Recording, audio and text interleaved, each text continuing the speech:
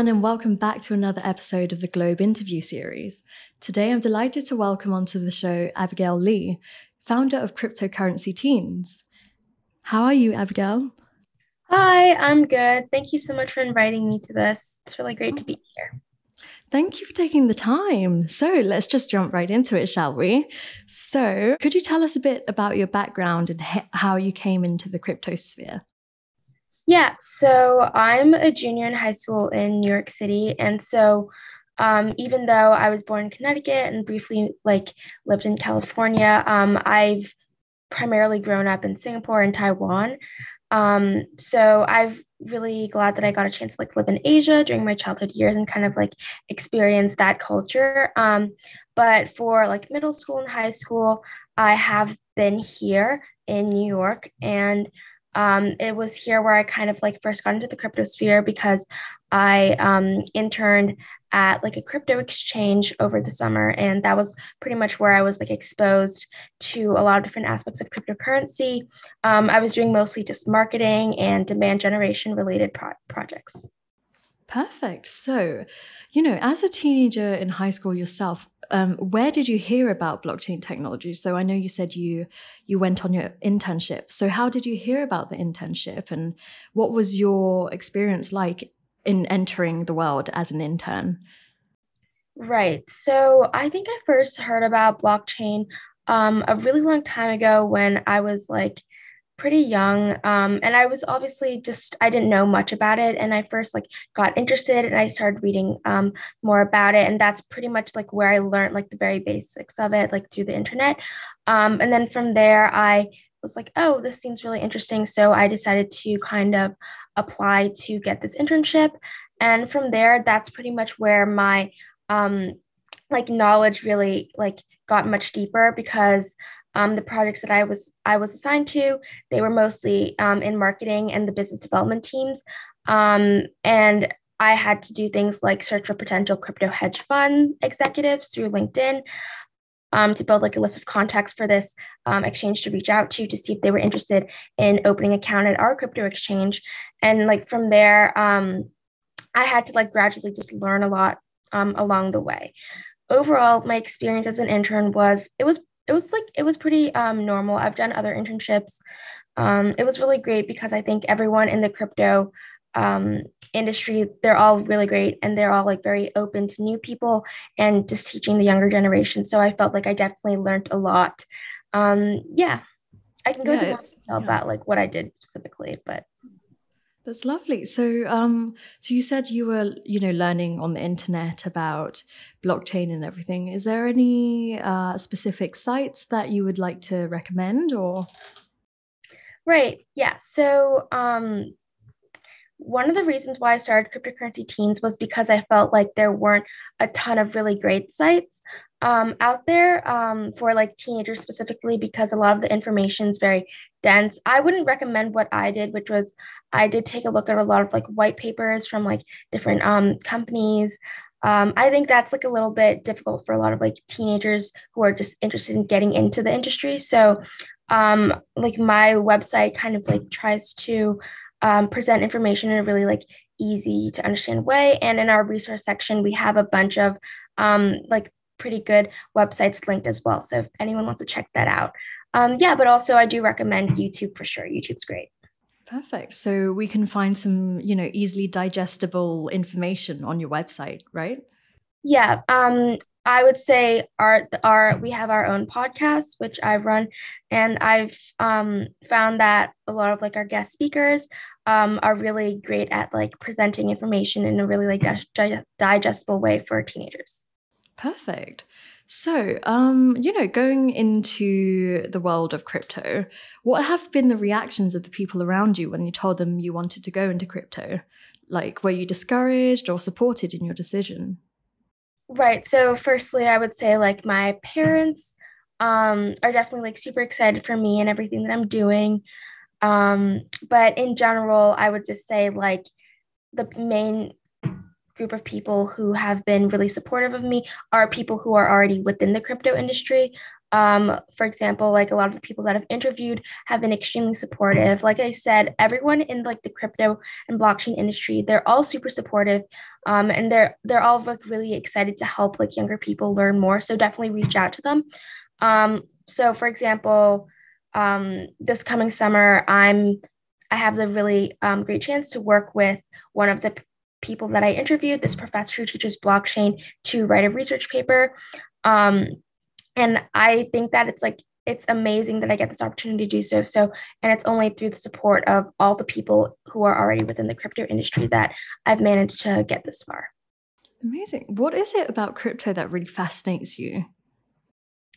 Um, I would say it's not just like crypto itself, but I would say it's more like blockchain. And I think it has a lot of practical applications.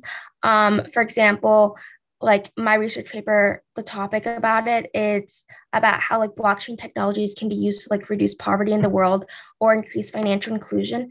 And that's a topic that has very commonly been brought up in a lot of like my podcast episodes, because a lot of professors have basically talked about the uses and impacts of blockchain beyond just like, oh, blockchain is like something like that like in crypto, and crypto is like used for like trading and stuff like that. I don't think a lot of people, especially teenagers, really understand that blockchain is it's big because its impact it goes beyond just like crypto trading. That makes sense. Yeah, absolutely. So, are your peers in high school interested in blockchain? And yeah, if they are, what excites them about blockchain? Yeah, so it's obviously really hard to generalize like high school students. Um, so like I've been in school and I've like overheard like people talking about like crypto, and sometimes like they don't really like fully understand like crypto. But I think there definitely like is interest there to kind of like learn more and understand more about it. It's just that there isn't a lot of like resources. There aren't a lot of resources available for teens, which is something my organization tries to remedy. And also, I have like a group of high school students who work as interns at Cryptocurrencyteens, and they're all extremely like passionate and interested and excited to learn about blockchain and cryptocurrencies. Yeah, so I think that teens really should learn more about it, because um, a lot of them don't appreciate how amazing this technology is to really transform like many different industries on a global basis. And so I'm glad to help the interns at my organization do so.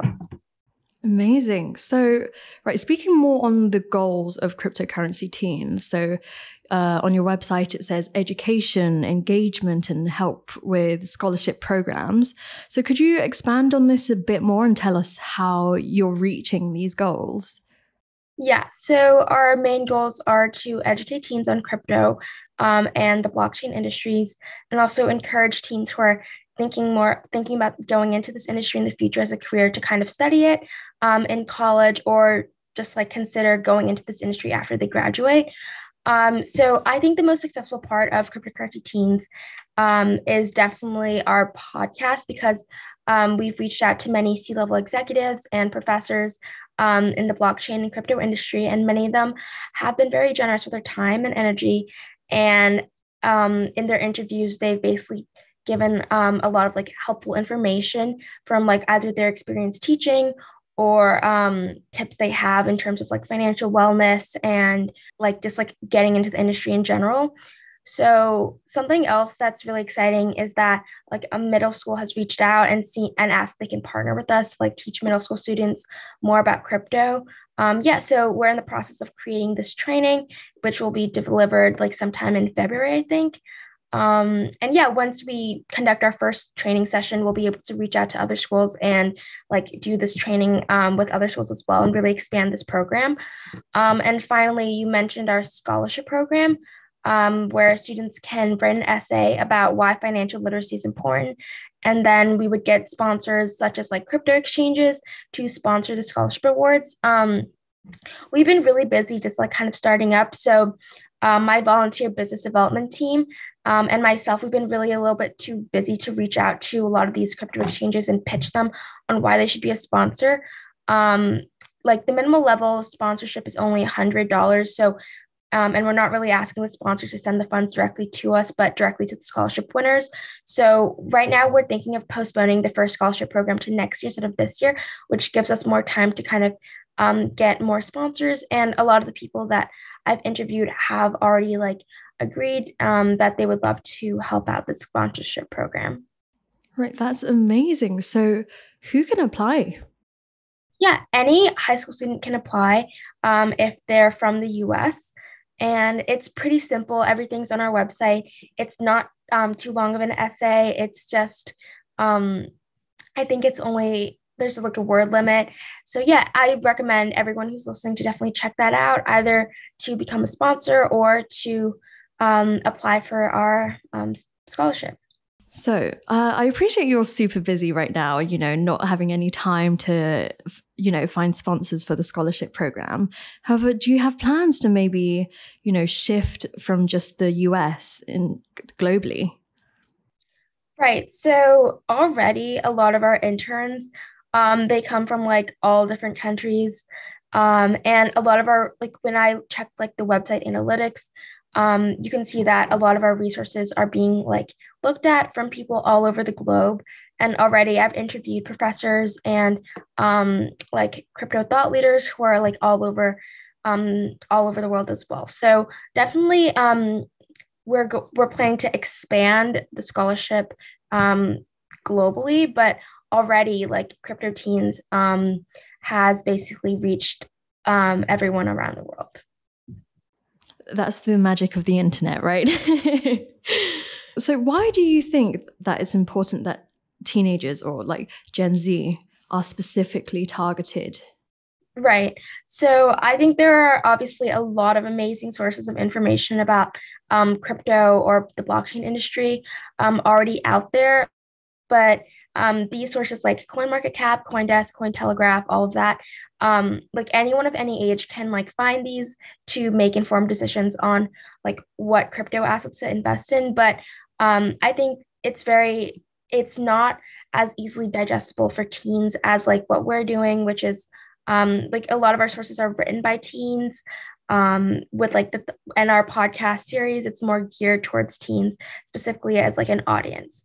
Additionally, there are a lot of like shady tokens that launch and a lot of unsafe investment opportunities. Um, so there are a lot of like pump and dump projects. So here at Cryptocurrency Teens, we kind of want to encourage teens to learn more about not just like crypto, but also to learn more about important topics that go like hand in hand with it, like dollar cost averaging, like which is like putting aside an amount to invest in every month, allocating the amount to invest in different traditional asset classes, as well as crypto wallet classes. So while we're doing that, we want to like warn teens to be super careful about doing the necessary research into a coin project's white paper, their founding team, the global problems the token is trying to solve, stuff like that. And that's something that's definitely emphasized by a lot of like professors who join the podcast to talk. And so overall, our main goal, I would say, is to get teens really excited about the blockchain and crypto space, but in a very, very safe way.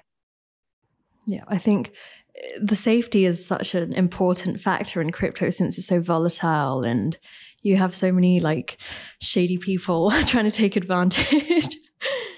Right. So you were talking about your podcast and you obviously, have some very impressive guests, from professors to CEOs. So could you tell us a bit about what made you want to start a podcast and how you're able to find such impressive and, quite possibly intimidating guest speakers? Yeah, so I think one of the main reasons why I wanted to start a podcast was firstly, I really enjoy speaking to people. I love like chatting and stuff like that. So I thought that other teens who are kind of like me would also enjoy this medium as well. Like podcasts have like some of like podcasts are like a really great way to like exchange information. Like a teenager who might be like going on a walk, they can just like dial in and listen. That's definitely something that I've done before, and I think it's like a really great tool. So instead of like reading about something in like a textbook, white paper, or article, which is a little bit like dry and sometimes can be really boring. I know it was pretty boring for me because like I'm not a big fan of reading. except for like enjoyment. So when I had the chance to like interview a thought leader, it really gave me the opportunity to learn a lot about like a new company, a new set of like products or services, their vision on how to improve the world. And I thought that was really fascinating. So I was really excited to interview all of these people. And in terms of like how to find like impressive guest speakers, I would say that firstly, I learned a lot of these like skills during my internship at the crypto exchange during doing lead generation. Like firstly, in terms of a sales funnel, you have to reach out to a very large number of leads, and only a small fraction of them will pan out. But then once you start to like engage with those who reply back, like only a small amount of them will want to be interviewed. So basically, I just reached out to an extremely large number of executives and professors through LinkedIn to ask them to connect with me and ask them to be interviewed. And so once I started to publish a podcast, it made it easier for more and more thought leaders and professors to agree to like join. Yeah, so for example, like one specific person that I've interviewed was Professor Ari Jules, who teaches blockchain at Cornell, and he's also the director for like initiatives for cryptocurrencies and contracts. So once I published his episode, a lot more people were really willing to join on. I would say in terms of how intimidating it can be, again, Ari, like when I first interviewed him, he was just like a normal professor to me, as I've interviewed a few professors. But then afterwards, we started getting a lot more like traction with that specific interview episode. And then I did even more research, and I was like extremely intimidated by how impressive his background was and how much like in-depth work he's been doing. So I would say like since I'd already interviewed so many people, it wasn't really that intimidating. They just felt like having a chat with someone. So it was pretty great to just like relax and just treat it as like an informal talk where we kind of like exchange information, and I got a chance to learn and help other people learn as well. Perfect. Thank you so much. So who has been your favorite person so far that you've interviewed? Definitely I've loved interviewing everyone. Everyone brings like a super different take on things, and everyone's been super friendly and amazing to talk to and super engaging, obviously. I think definitely my favorite person at the moment would be Jillian Godsill, who I had the privilege to interview quite recently. My interview with her was a lot of fun, and I learned a great deal. She's this like very charming British lady. Her accent was really entertaining for me because I'm American. And also everything she had to say was really insightful, and overall I thought her personality was just exceptional.